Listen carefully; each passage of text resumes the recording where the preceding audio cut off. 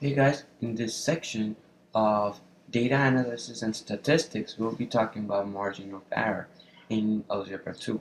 But before we learn what a margin of error is, we need to know what is it.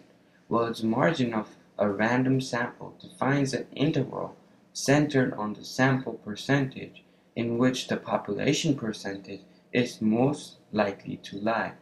Now the thing that you guys need to remember in margin of error is that whenever you solve the problem, if the graph overlaps, it's not an accurate information. That means the survey is not accurate.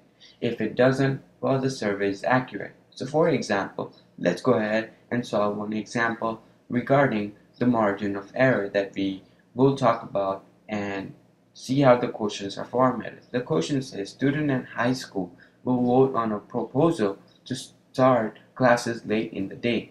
According to the survey of random sample of students, 54% of the students agree with the proposal and 46% of the students disagree with the proposal. The survey's margin of the error is plus or minus 5%. Does the survey clearly project the outcome of the voting? The thing that you need to focus is on how much percentage did students agree and how much percentage did students disagree. And one more thing is the margin of error. How can we forget the margin of error? So how do you are you going to solve it? Any ideas? Well, think about it. In this question, it gives you the whole thing. Well, the way how you solve it is basically simple, and it involves arithmetic, long procedure of arithmetic. So how do you solve it? Step 1.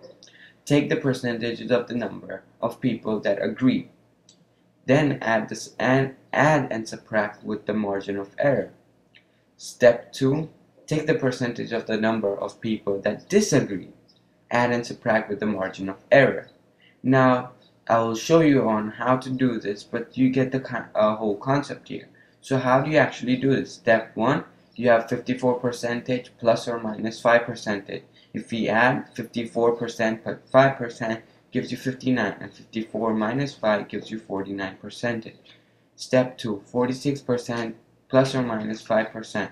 46% plus 5% is equal to 51%, and 46% minus 5% is equal to 49%.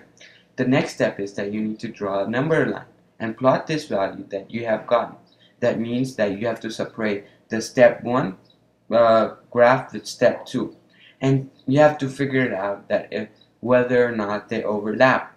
Well, if they do, the survey is not accurate, and the result